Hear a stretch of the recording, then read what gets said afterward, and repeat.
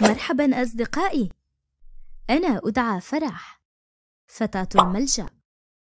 أجل، لقد نشأت هنا في الملجأ. لا أعلم أي شيء عن عائلتي، إذا كان لدي في الأصل عائلة. قصتي قد تبدو غريبة بعض الشيء، ولكن دعوني أخبركم ما حدث.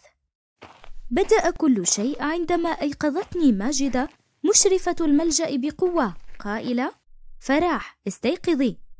فتحت عيناي قائلة في فزع: ماذا حدث؟ قالت: هيا اتبعيني. استقمت من السرير وذهبت معها. أعطتني ملابسا نظيفة عكس ما ارتديتها، قائلة: هيا اذهبي ونظفي جسدك وارتدي هذه الملابس. قلت لها: لماذا؟ قالت: كفي عن الثرثرة ونفذي ما أخبرتك به. قلت: حسن، ونفذت ما أخبرتني به. وعندما خرجت من المرحاض ابتسمت برضا على مظهري، فقالت: اتبعيني. ذهبت خلفها بصمت حتى وصلنا لمكتبها. قالت: اجلسي هنا ولا تتحدثي حتى آمرك بذلك. قلت لها: حسن، وأنا لا أعلم ماذا يحدث. مرت دقائق وأتت فتاة أخرى، إنها مريم صديقتي، كانت ترتدي ملابسا نظيفة مثلي. أخبرتها ماجدة مثلي ألا تتحدث. أنا لا أفهم شيئا. ظللت جالسة أفكر حتى سمعت صوت أحد يدق باب الغرفة. قالت ماجدة بهدوء: تفضل. دخلت امرأة ورجل في مقتبل العمر. ابتسمت ماجدة لهما قائلة: تفضلا بالجلوس. ابتسمت تلك السيدة وقالت: أين هي؟ قالت ماجدة مشيرة لمريم: هذه مريم وهذه فرح، إنهما أصغر فتاتين هنا كما طلبت. اقتربت هذه السيدة مني وأمسكت وجهي بحنان وقالت مبتسمة: سوف آخذ هذه. قالت ماجدة: حسن. وأخرجت مريم من الغرفة، وأنا لا أفهم أين ستأخذني. استغليت خروج ماجدة من الغرفة وتساءلت: أين ستأخذيني؟ ابتسمت قائلة لي: سأكون والدتك، وهذا سيكون والدك، وسنجلب لك الكثير من الهدايا. قلت لها بحماس طفولي: حقا؟ أومأت لي، وعندما كنت على وشك الحديث دخلت ماجدة الغرفة، فقال الرجل: اذهبي أنت وفرح للسيارة حتى أنتهي من الإجراءات وسآتي. أومأت السيدة له وأمسكت بيداي، وخرجنا من الملجأ. وأنا حقا لا أعلم، هل أسعد لأنني خرجت أخيرا من الملجأ؟ أم أخاف لأنني لا أعلم مصيري؟ جلسنا في السيارة ولم نتحدث، وأنا أيضا. وبعد دقائق أتى زوجها وانطلقنا للمنزل دون التفوه بأية كلمة. بعد وقت ليس بكثير توقفت السيارة أمام منزل كبير. نزلنا من السيارة ودخلنا المنزل.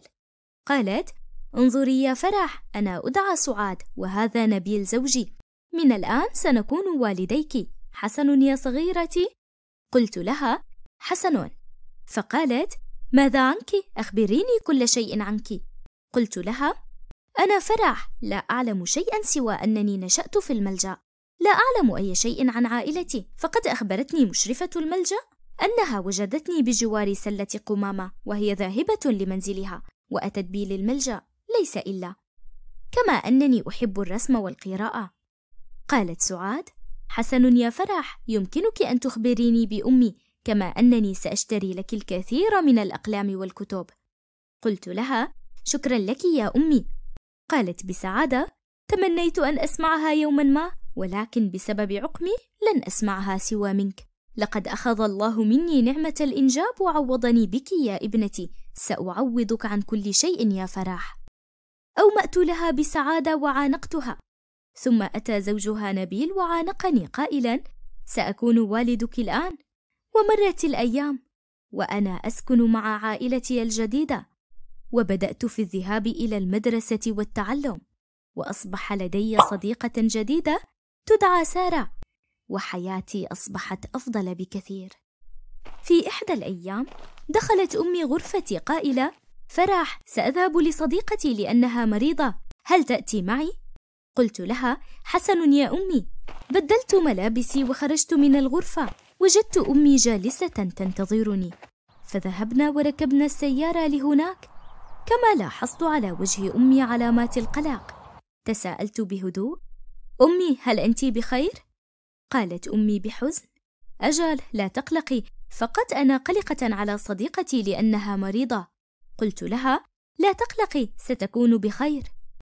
همست أمي: أتمنى ذلك. توقفنا أمام منزل كبير، نزلنا من السيارة ودخلنا المنزل. كان جميلا للغاية. قابلتنا خادمة المنزل قائلة: السيدة عبير في غرفتها، تفضلوا. ذهبت باتجاه غرفتها، وأنا وأمي نسير خلفها، حيث أن منزلها كان كبيرا أكبر من منزلنا. وصلنا لغرفتها ودخلنا. كانت نائمة، وعندما رأتنا جلست على سريرها ووجهها شاحب للغاية. اقتربت أمي منها وعانقتها قائلة بلوم: لما لم تخبرينني يا عبير؟ لما كل هذه المشاكل والتعب تتحملينه بمفردك؟ قالت عبير بصوت متعب: لم أكن أريد أن أحملك همي، كما أن كل واحد منشغل بمنزله وأولاده. قالت أمي بحزن: أنت أختي يا عبير، لا تقولي هذا، أخبريني ماذا حل بك؟ قالت عبير ببكاء: لقد تدمرت حياتي يا سعاد، كل هذا بسبب الماضي، بسبب غبائي. نظرت لي أمي قائلة: فرح، اذهبي لتلعبي في الخارج، هيا. أومأت لها وخرجت من الغرفة، والفضول يكاد يأكلني لأعلم ماذا حل بهذه السيدة، لكن هذا ليس من شأني. ظللت أنظر للمنزل، فأنا أحب الرسم والتصميم. أعجبت بتصميم هذا المنزل، ولكن أثناء سيري وجدت رجلا ينادي علي قائلا: من أنت ومن أتى بك هنا؟ قلت له: أنا أتيت مع أمي. قال: وأين هي أمك؟ قلت له: إنها تجلس مع السيدة عبير. أومأ لي وذهب، يبدو أنه زوجها. وبعد دقائق أتت أمي قائلة: هيا يا فرح، لنذهب.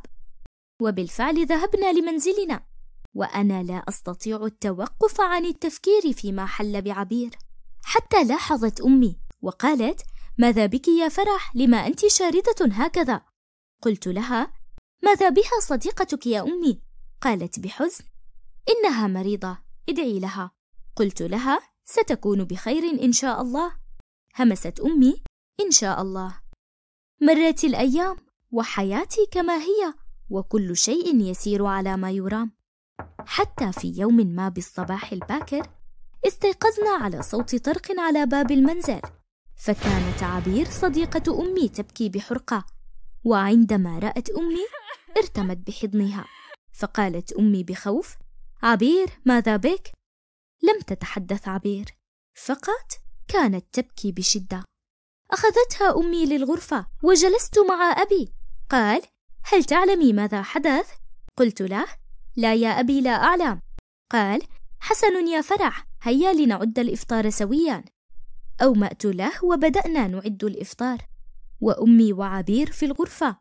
وبعد نصف ساعة خرجت أمي وعبير، ابتسمت لنا قائلة: أعتذر على مجيئي في هذا الوقت، أعلم أنني أزعجتكم. قالت أمي: لا تقولي هذا يا عبير، هذا منزلك. قال أبي: هيا نفطر سويا. رفضت عبير وأصرت على الذهاب، ولكن أمي منعتها وأخبرتها أنها ستقضي هذا اليوم معنا بما أنه يوم عطلة. وبالفعل جلسنا لنتناول الإفطار، ولكن وجدت عبير تنظر ليدي اليمنى كثيرا، ثم قالت: ما هذا الذي بيدك يا فرح؟ قلت لها وأنا أنظر للعلامة التي بيدي: لا أعلم، منذ أن ولدت وهي هكذا. نظرت لي بنظرة لم أستطع تفسيرها، وأومأت لي: أشعر بشيء غريب بعبير، لا أعلم ما هو. ماذا تتوقع أن يحدث في الجزء القادم؟ ما هي قصة عبير؟ وما هذه العلامة التي بيد فرح؟